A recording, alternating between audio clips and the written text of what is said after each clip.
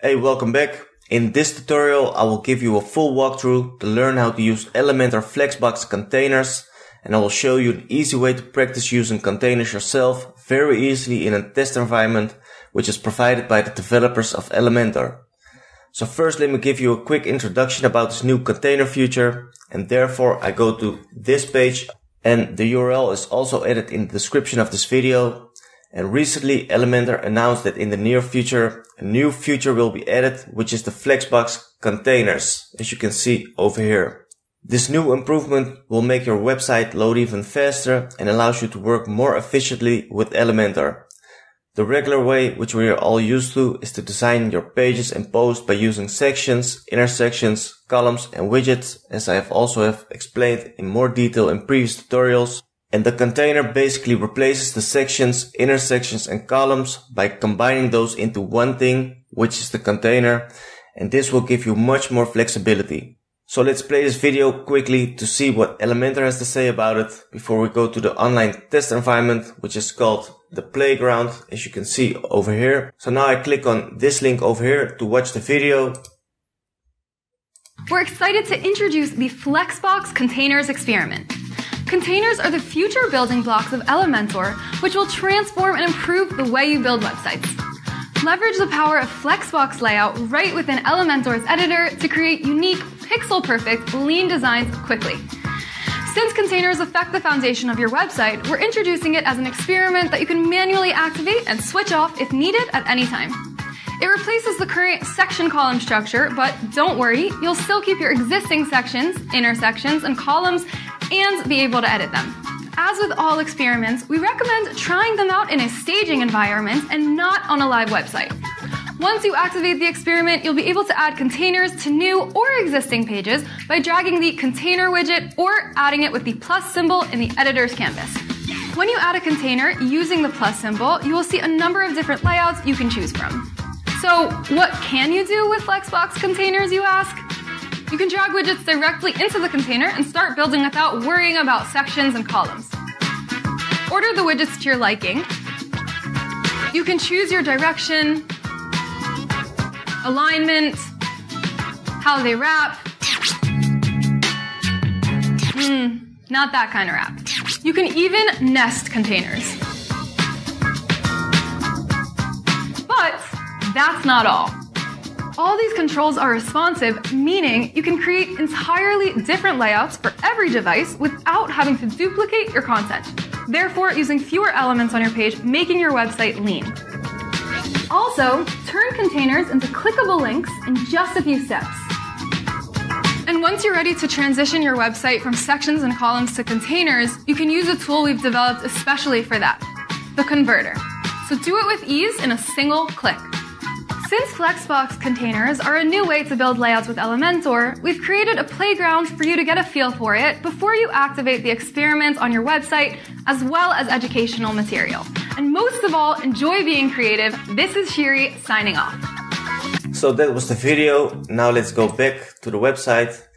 And over here, you can see the button, visit the playground. Now I will click on it to enter the playground. So now you can see that the Elementor editor has been opened, and this is the normal way as you always see it when you have it installed on your WordPress website. So what they have done is they have lessons. You can see this is lesson 1 of 10, and if you scroll down, then you have lesson 2 of 10, lesson 3 of 10. So there are 10 lessons that you can do to learn how to use the containers and all its features and everything, so you can get used to it, you can get familiar with it. Highly recommend it if you want to learn how to use the containers. So let me show you how it works. Start playing. If you click on this button, you will go to the first section, which is lesson 1. And this is your mission is to change the direction. And you can easily change the direction of your items from being stacked in a column to a row in just a few clicks. And now the first step is click the container with the shapes in it. So let's do that right away. If you hover over it, you can see this yellow mark. So this indicates that you need to click on it. So let's do it. Click on the container. Now go to step 2. In the layout tab, open the items section. So we're already in the layout tab. Now we open the items section like this. And 3 is change the direction to row. So over here you can see direction, and there we need to select row. That's the first icon you can choose. So now I click on it and you can see that now the direction is changed and now they are all in a row. So that was the first lesson. Now go to the second lesson. This is your mission align to flex end. When the direction is set to row, you can change the alignment of the items in the container to the top, middle, or the bottom of the container. So the first step is to click on the container. So let's do it. Over here you can see this yellow mark again. This indicates that you need to click on this container. So I click on it. The second step is in the layout tab, open the items section. So we are already in the layout tab. Now I go to the items section. And step 3 is align items to flex end. So over here you have the align items option, and there we need to set it to flex end. That is this third icon you can choose from. So I'll click on it. And now you see it's like this, but you can also see how it looks when you use the other options. So you can play around with it, but for now let's go to the third lesson. And that is your mission, add equal spacing around. And it says you can also easily and equally adjust the distance between your items and the container's edges. First step is to click on the container. Second step is in the layout tab, open the item section. So layout tab again, item section. And the third step is to justify content to space around. So here you have the justify content option, and now we need to set it to space around, which is this option, as you can see as you hover over it. So I click on it, and now you see that it's aligned like this. So let's move on to the fourth lesson, that is your mission rep content. It says while in row you can set your items to rep so that the items drop to the next row and fit in the container comfortably. First step is to click on the container. So I'll click on it. Second step is in the layout tab, open the items section. So this is the layout tab again. Go to the items section. And now you need to click on rep. And over here you can see the rep feature. You can set it to no rep or you can set it to rep. So that's what we need to do. So I select this icon over here by clicking on it. And now you see it's being displayed like this. So the next lesson, which is lesson 5 of 10, be a hero and try it out. Change the hero container's direction so that all the items are in a row with the heading, text and button stacked on the left. So now the explanation on how to do this is being hidden, so you can play around yourself. And if you don't know how to do it, then you can click on show me how, and then the steps are being displayed. So the first step is to click on the hero container. That is this container, as you can also see in the navigator. It's called hero. So click on the hero container, then go to the layout tab and open the items section. Change the direction to row. So this is the direction option again, and now we set it to row, and now it's being displayed like this. Now we go to lesson 6, flip content with ease. Take the second container and switch its direction. So now we need to switch the direction of the second container. If you want to know how to do it, you can click on show me how over here. And now the steps are being displayed. So the first step is click the second container. And that is this one. As you can also see over here, as it's called second container. Now go to the layout tab and open the item section. So we need to click on this again. And now we need to set the direction. We need to change it to reverse row. So over here we have the direction option, and we can select reversed row, and that is the third icon. So I click on it, and now you see that it's being displayed like this. So that was the 6th lesson. So now we go to the 7th lesson.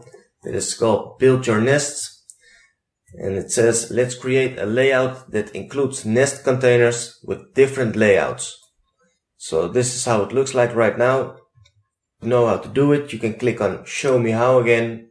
And now you need to click on the gallery container. So that's this container over here. And in the layout tab, open the items section. So we click on items again.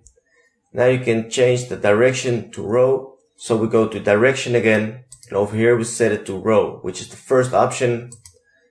So if you do this, now it looks like this.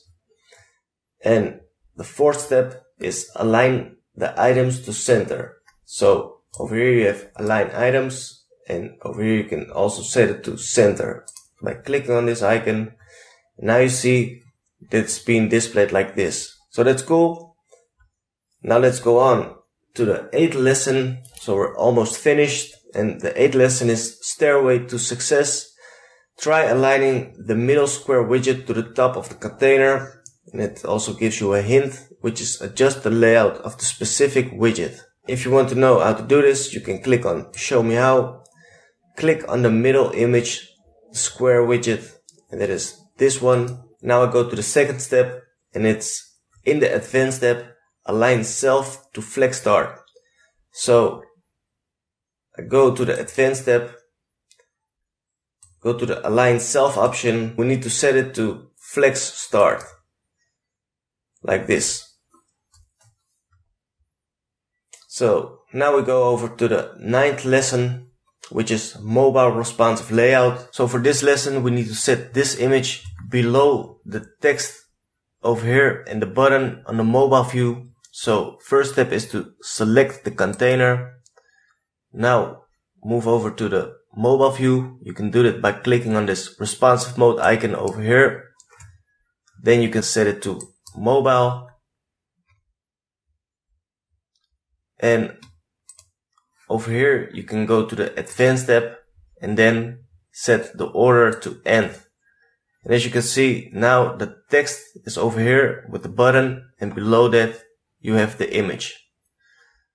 So let's go over to the next lesson, and that's lesson 10, and that's the last one. It's called It's a Wrap, and it says, when you arrange items in a row, they won't always fit to one row. Let them wrap to the next row to fit nicely on the screen. You'll also have to adjust the heading so its width is 100%. Bonus, you can hyperlink each of the cards with the HTML tag. So click on Show Me How. First step is click on the cards container.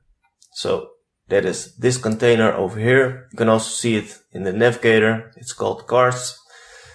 In the layout tab, open the items section. So that is this one over here. Third step is click the wrap button. So over here you have the wrap option, and this is no wrap, and the second icon is wrap. So I click on it. Now go over to the fourth step. That's click the wrap and link title widget. And in the Advanced tab, set its width to 100%. So I click on this widget. Now I go to the Advanced tab, and over here you can set the width to full width 100%. Now it's like this, so the text is above the containers. The fifth step is click the Add Hyperlink Container. So let's see. That's this container over here, Add Hyperlink, so that's this one. In the Layout tab, in the Container section, set the HTML tag to A. So go to the Layout tab. Over here you have the HTML tag, and now it's set to default, but we need to set it to A. And as we do that, now you can see this option appears, link.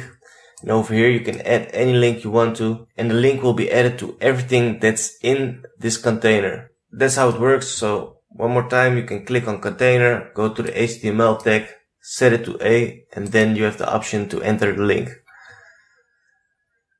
So now as you can see, you have made it. Congratulations. So this was very quick run through of the full training, but of course you can take your time, you can play around with it, you can use all the options, you can get familiar with it. It offers a lot of benefits, but you have to take some time to learn and really know how to use it.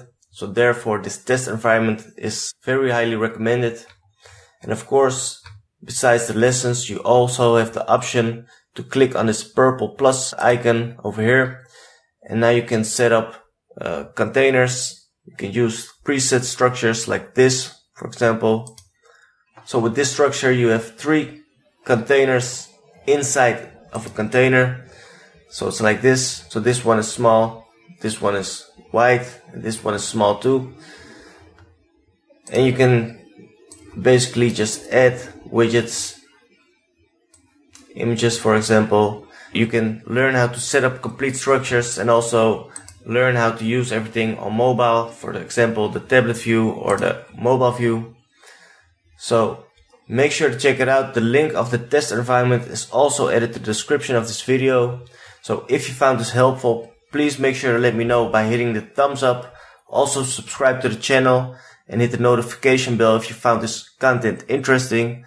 Much more will be coming up. So thank you for watching. I hope you have a nice day and I see you again in the next video.